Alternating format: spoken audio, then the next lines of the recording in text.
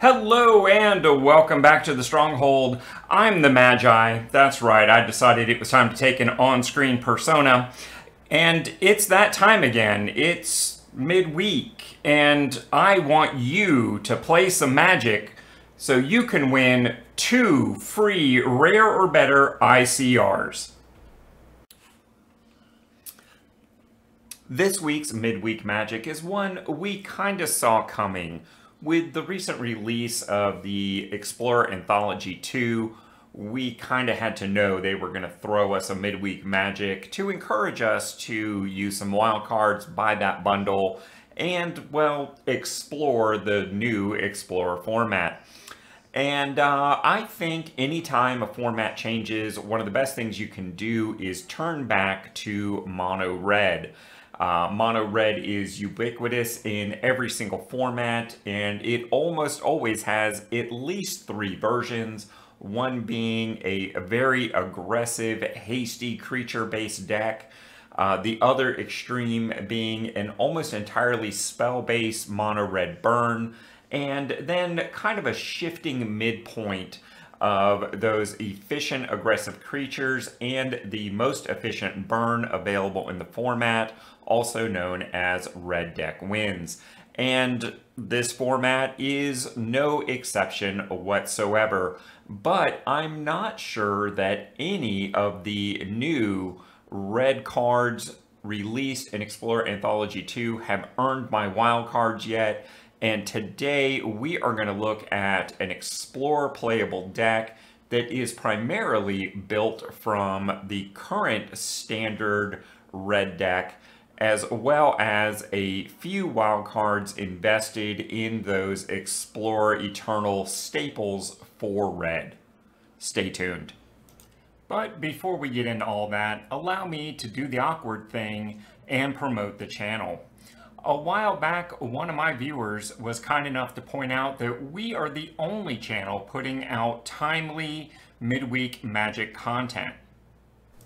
So be sure to subscribe right here at the Planeswalker Stronghold for all of your future midweek Magic needs, because we will be bringing you a deck list or strategy every single week.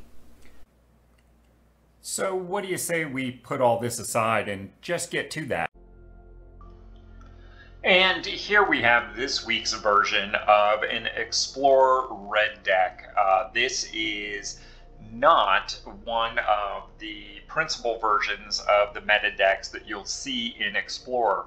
Instead, this is a version of mono red Prowess built for standard and then modified with a handful of red staple cards that I think are very worthy for your consideration as uses for your wild cards.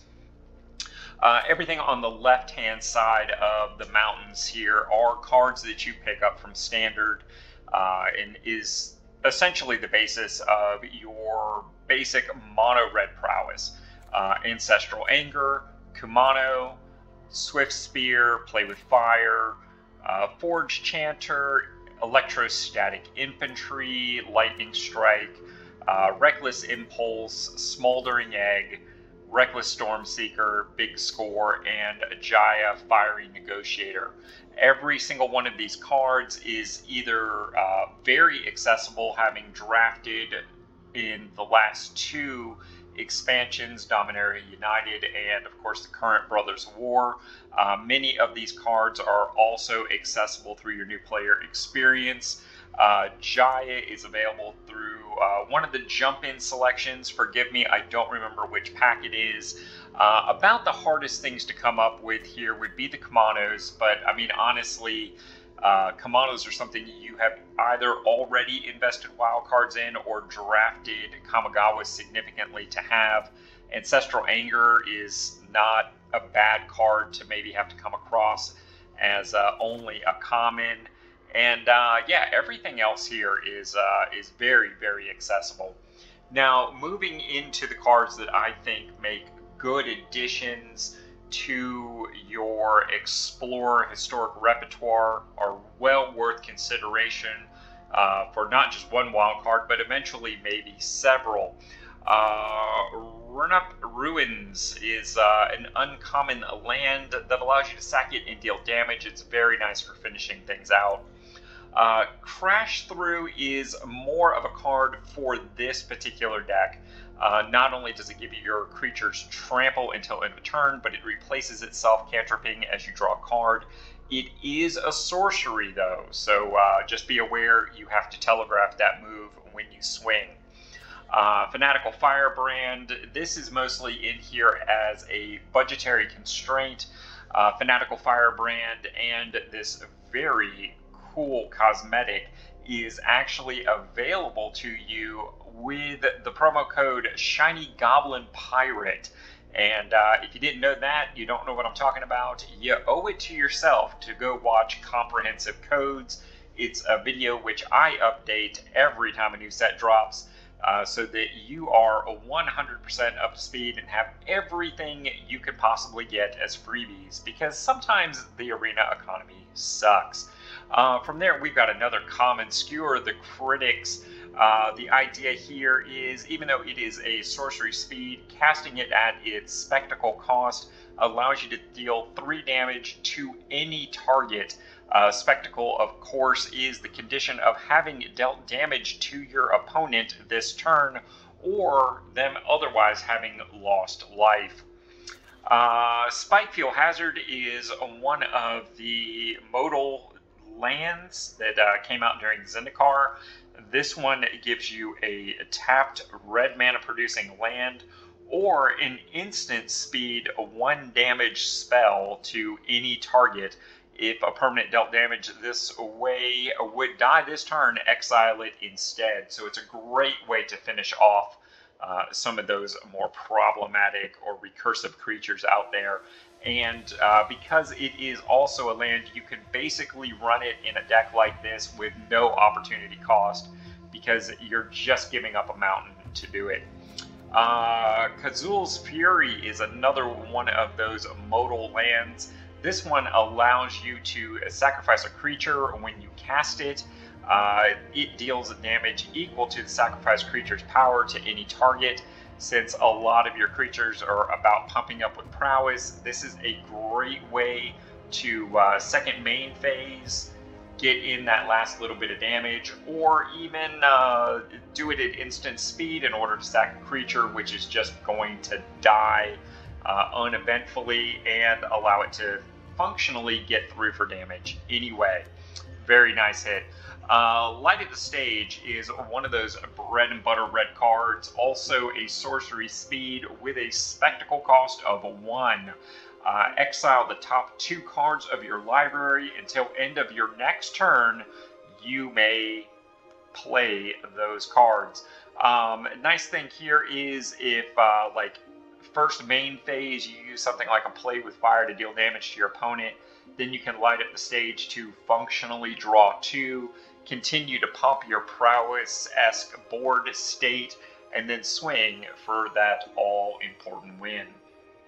And of course, the rare wild card that we've got going on here is Bonecrusher Giant. I think this is one of the best rare staples currently in the Eternal Red family. It has an instant speed adventure side for 1 mana and red. Damage cannot be prevented this turn.